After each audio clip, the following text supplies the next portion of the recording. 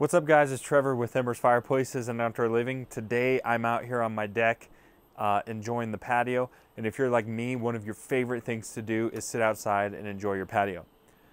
Problem is it's getting cold out. It's getting that time of year. Right now it is 48 degrees outside, and quite frankly it's just too cold to sit out here.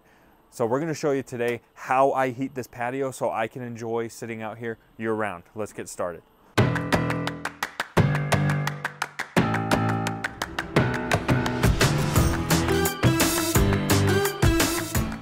So you can see here I have my fire pit. Now this is a Warming Trends fire burner. It is stinking awesome. And when you're standing right next to it, it's nice and toasty. But if you're seating even as far back as here or right there, especially when it's in the 40s out here, it's not gonna do the job. It's not gonna cut it to where you can stay warm out here. So today I'm gonna give you some tips and my little secret of what I use to keep this patio nice and hot. Not just warm, but hot year round. So you can see here, I have some heaters. So we're gonna fire these up. I have them just on toggle switches. Now these are Infratech electric heaters. I have one more switch over here for this guy. So essentially what these are is they're electric heaters. And the reason why I like these is they're gonna use infrared heat.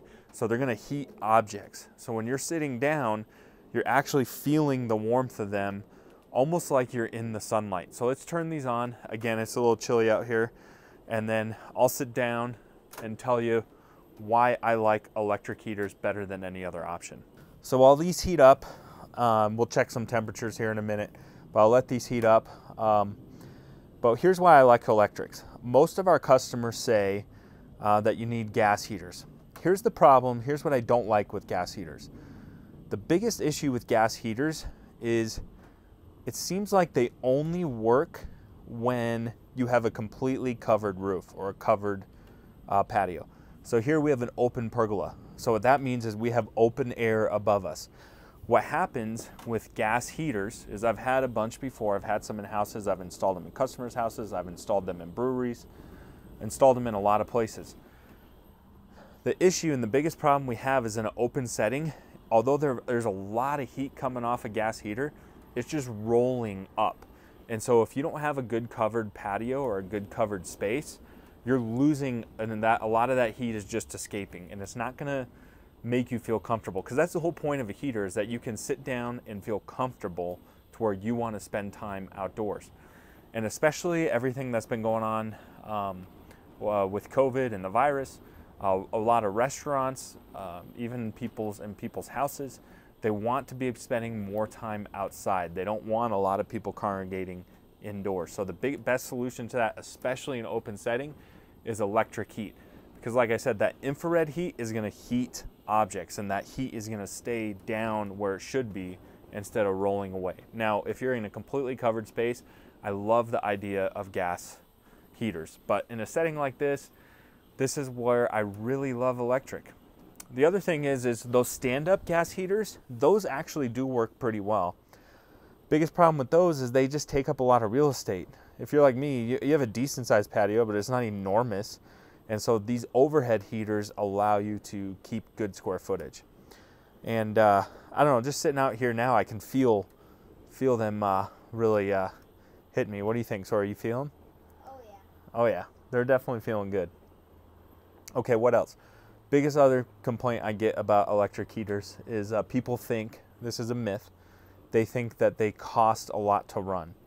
And that simply is not true. So I'd have to run the calculations again, but these, I do barely notice them on my electrical bill. They're about the same cost of running natural gas. Again, that's gonna depend on your area, but in theory, they do a great job, and they're just as cost effective as gas. I keep them on a couple hours a night usually. And again, I barely notice them on the electric bill. So contrary to popular belief, they do not cost a lot to run. Now here's what else is cool about them, is they're actually a lot more affordable than gas units too. And that's what's nice, is they're actually, the actual heads themselves are not very expensive. Yeah, now that I'm over here, especially that I'm away from the fire pit, this is where I'm really feeling it. So here's the thing, they're a lot more cost effective than gas units, but here's the one downside. There's two things that make them a little tricky. Number one, they draw 220 and a lot of amperage. So even though they're cost effective to run, they're going to take up a good chunk of space in your breaker box. So you got to make sure you have enough room in your breaker box. And even though they themselves aren't bad to buy, sometimes an electrician to be able to run 220 out to them, depending on your area, may charge a lot, especially when they're this time of year when they're super busy. But again, what's the idea behind them? The idea is that we can enjoy our patio space for much longer periods of the year. We're in Colorado, cold climate. Without them, you could probably start sitting in the patio in May, and then you're done being on the patio by, we're into late October. We definitely wouldn't be sitting out here now. It's just too cold. So you get 5-6 months out of the year without good heaters. Even with a fire pit, it's not comfortable enough. Here, now I could be using these in parts of January. Unless it's absolutely blizzarding, I could be out here a long time. So that's the point, is we have a lot of square footage out here. And then in the winter time, when it gets cold, we lose valuable square footage of our living space. So if you want to increase the enjoyment or even increase the square footage of your living environment at home, this is a cheap solution rather than doing an addition or something like that. You put it in that perspective, you can just enjoy the outside year round for fractions of the cost of doing an add-on or something like that, and really increase the square footage of your living space. So that's what's awesome about them. Ooh, I'm getting a little sweaty. What else we need to talk about? So we talked about install, we talked about cost to run, why I like them better than gas. We also need to talk about sizing. So how many you need is going to depend on your climate. It's going to depend on your square footage. So what I have here is I have a 10 by 20 space, and these are mounted at about 8 feet or so. So what Infratech tells you, or Bromik, another website, they're going to tell you that you probably need one of these heads right here. You would probably need one of these for a 10 by 10 space. And you can see here, obviously, I've doubled up. Now, the reason I've doubled up is, one, I just had the room in my breaker box. So we finished the basement, so I had another sub panel that I had space in. And two, my thought process is you can always turn these down. And that's what's key, is it's a drag, and I've done it before. I've had people undersize, I've had restaurants undersize. There's nothing more annoying than making an investment to heat a space and you just can't do it. And so I always like to oversize it. I usually go double because one, what they're not counting on is colder climates, and they're also not counting on wind. Wind can affect the amount of heat that's coming off of these. And so I like to double up. And if you do a dual element system like this, you can see there's 2 elements. Get a close up of that. So you got 2 elements in there. Let me just shut one of them off. Keep it on there, Sawyer, while I do this. So now what I can do on just my toggle switch, I can shut one off. So you see that top one turning off, Sawyer? Is the camera picking that up? It's picking that up. Yeah, so now I've just reduced my heat output 50%.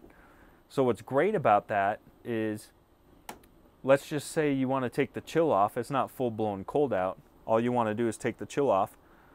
All you have to do is pop off one of those, and then you don't have to worry about being too hot. And worst case scenario, you just turn some off. And then when it's super cold, you can have them all on, because undersizing is a problem. Oversizing is just merely an inconvenience. So, and that's just not a sales pitch. That's just personally what I do here, and I absolutely love it. I can tell you my wife loves it because she's cold all the time. So she can sit out here, especially in the mornings when the sun's coming up later, she can still sit out here and enjoy coffee, because we love sitting out here having coffee.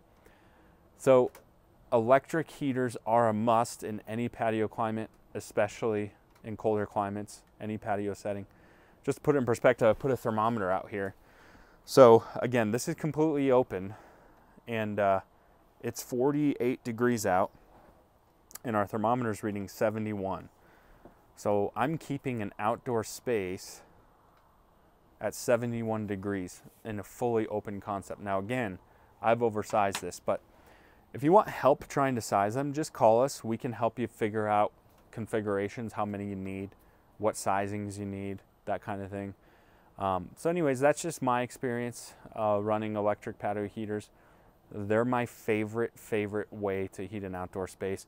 I mostly use this guy right here. This is fun, but it's really more for ambiance, and I love having it. There's nothing like sitting out here with the fire pit, but you really need both, I think. You need the fire pit for ambiance, have the electric heaters for comfort, because that's what you want to do, is be comfortable. And people are spending more time at home now. If you want to invest in your patio, I don't think besides a good barbecue, there's not a better investment to really enhance your outdoor experience like electric heaters. Again, that's just my 2 cents. Again, these are the Infratech WD series because they allow for dual elements. That's personally what I use here at my home. This video is rambling a little bit as usual. I'm kind of all over the place, but hopefully this helps you decide if this is something you want to go with. If you're sort of on the fence of getting an electric heater, hopefully this video helps you. Oh, they also come in different colors. So if you don't want the stainless steel look, there's a lot of other color options and different ways to mount them.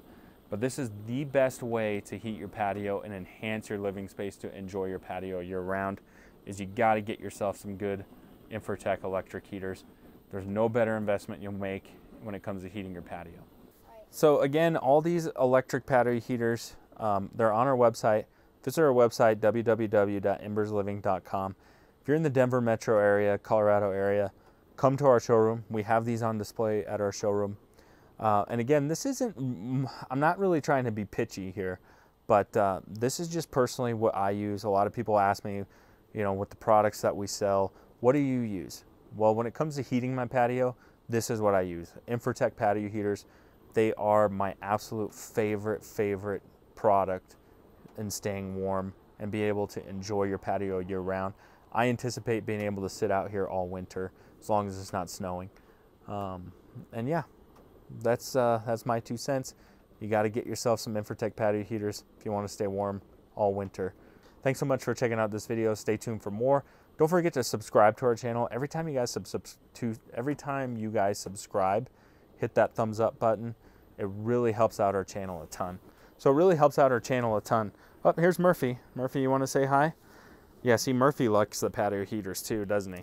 Yeah, he really likes them. So the dogs love them, pets love them, kids love them, Sawyer loves them. He loves sitting out here. All right, Murph, that's enough. But yeah, stay tuned for more videos. Thanks so much for checking out our channel. We'll see you next time.